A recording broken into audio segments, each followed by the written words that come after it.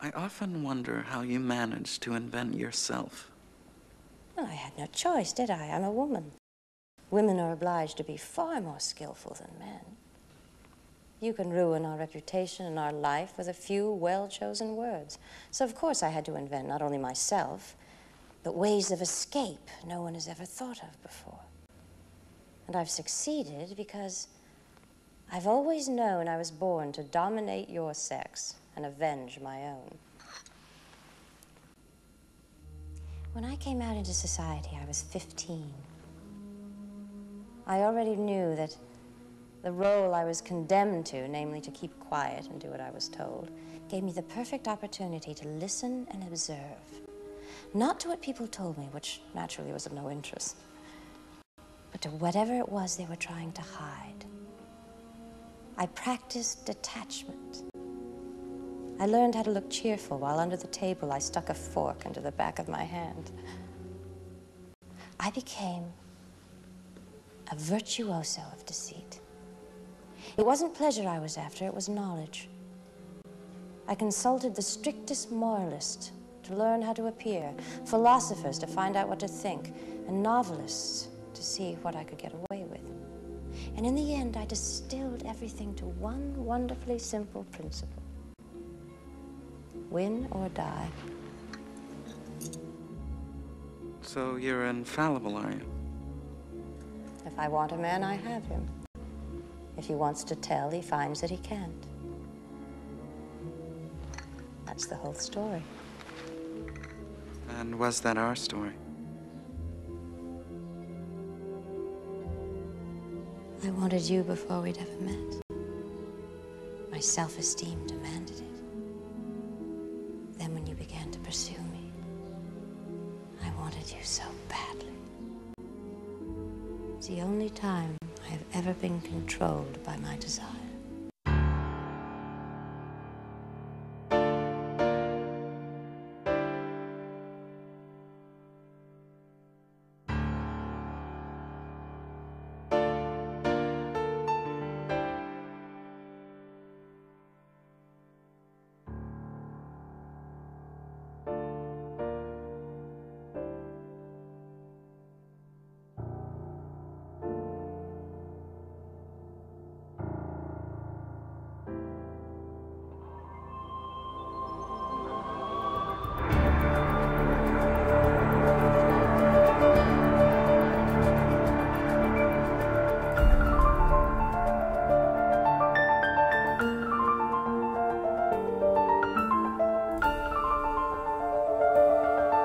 Love and revenge, two of your favorites.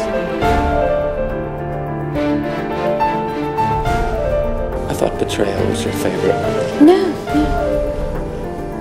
Cruelty. I always think that has a nobler ring to it. And you wanted a chance to make my cousin suffer. I can't resist you. I made it easy.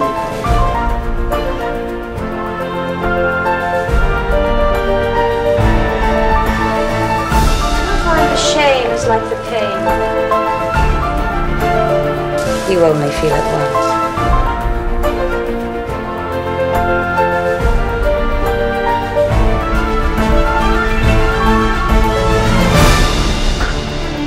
No, I think you should organize an infidelity. With me, for example. Come back when you've succeeded with Madame de Tourvel. And I will offer you a reward.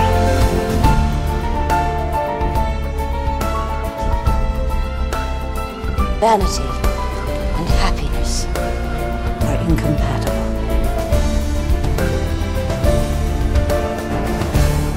We loved each other once. I will merely confine myself to remarking that a no will be regarded as a declaration of war.